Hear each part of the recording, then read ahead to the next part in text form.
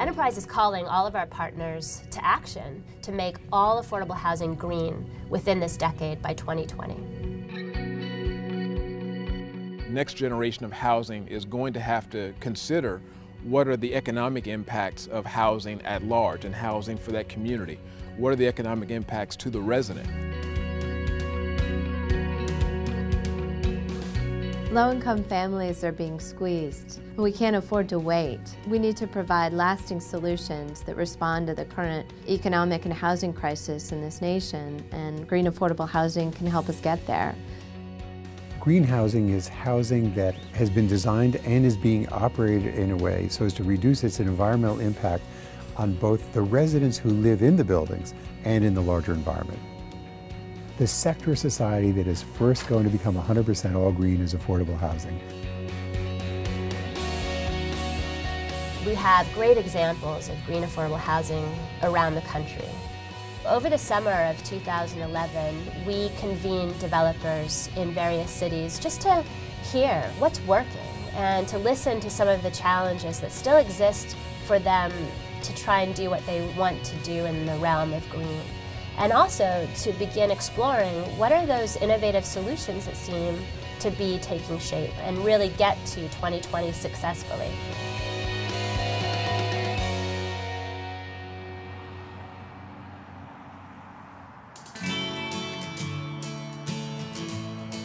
My name is Chris Parr. I'm the Director of Real Estate Development with the Denver Housing Authority here in Denver, Colorado. So this project is 1099 Osage. From a building standpoint, the Denver Housing Authority has been pretty aggressive over the last few years. Green is obviously a focus when we approach any of our new construction activity. It's not just about building an energy efficient, beautiful building. It's really much more of a holistic sustainability approach that we're trying to apply. It's been exciting here with our South Lincoln redevelopment where we simply ask the question, how would your life get better? What is meaningful as far as life change beyond the unit? At a site such as this in South Lincoln, we're on rail. Obviously have a bus circulator, bringing a bike share system. There's going to be several multimodal solutions available to the residents here. So right now we're at our Benedict Park Place redevelopment. We are in our community garden. What we thought was just adding a small feature has turned into a very big amenity. My name is Joni Frascas and I am a resident here at Benedict Park Avenue. So this was my first time experiencing the garden on my own, and it's been very beneficial. I'm enjoying it because it's been good meditation and it's been profitable to me to see everything grow that I planted. We're shooting for net zero. We're very aggressive on putting it into larger buildings and not throwing money at it to get it there, but we're getting there in a very organic, thoughtful way.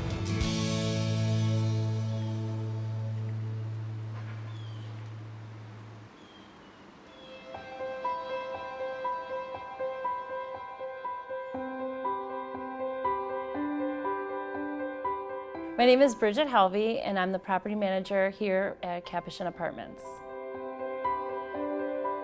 To be the person that's actually here experiencing, processing these people and giving them the keys to their very first apartment in some cases, it's overwhelming.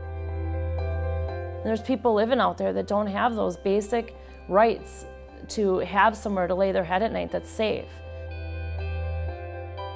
Well, Deanne was found at a bus stop and had nowhere to go. To be perfectly honest, I've been on the streets. I've been homeless. I feel very proud to have this apartment. This is a beautiful opportunity. This is not something everybody gets every day. You know, when you get an opportunity like this, you're to feel blessed. This allows me every day to wake up and keep my mind fresh and stay focused and understand why I've been placed here. I just haven't been placed here to live. I've been placed here to succeed.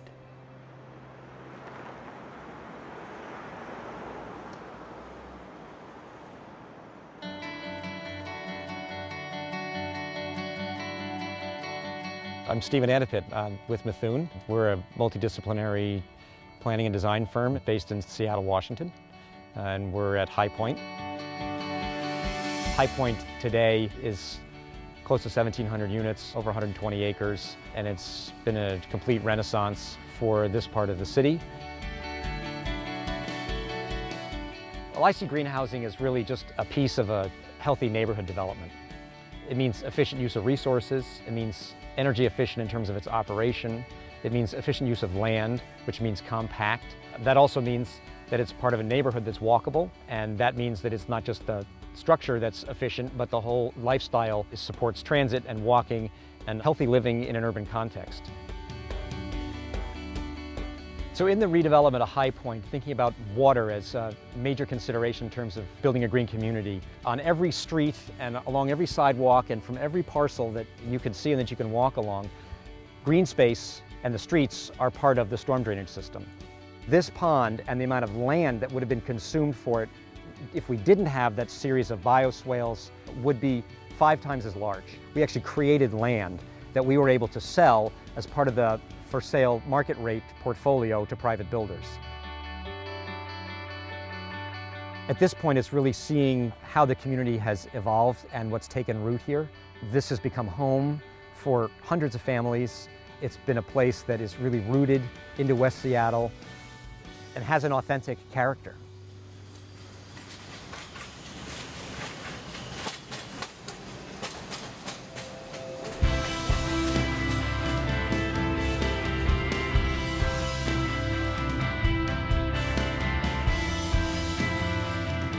My name is Joanne Page. I'm the CEO of the Fortune Society.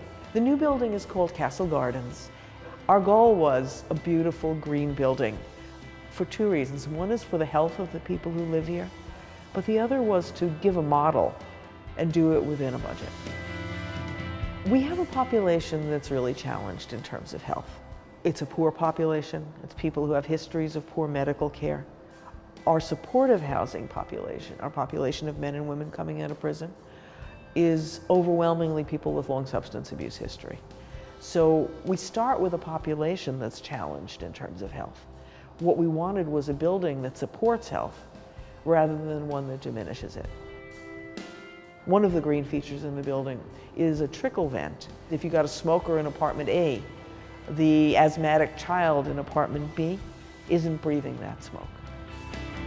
We're using linoleum that doesn't have toxic fumes, cabinets that don't have toxic fumes. So what's happening is that the building doesn't add to the toxic influences that our people have been exposed to.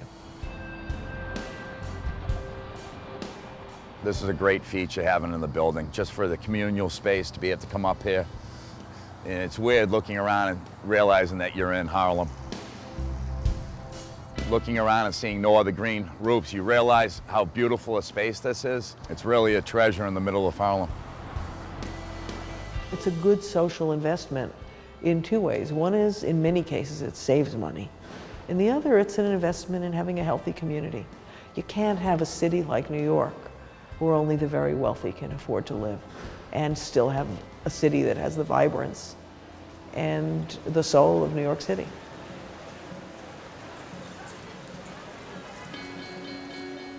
Albert Einstein said that you can't solve a problem with the state of mind that created the problem. And shifting from being a regular building developer to a green building developer, the most important thing one has to do is actually change your mind. You never really know until you jump in and try it. You just need to decide that sustainability and green building is who we are. Once you get started, like everything else, you'll take a step at a time, and you'll realize that there are plenty of people around to help you to get it done the right way, and that every step you take will be rewarded with a nice return to you and your tenants. People with little financial means have so much to gain. For them, a lower utility bill is meaningful. That is real money. That is more food they can feed their family. We have the solutions to create these amazing cities for the future, and we can get started on it today, and we need to. The affordable housing industry can lead the way on just rethinking the way we build and rebuild our communities.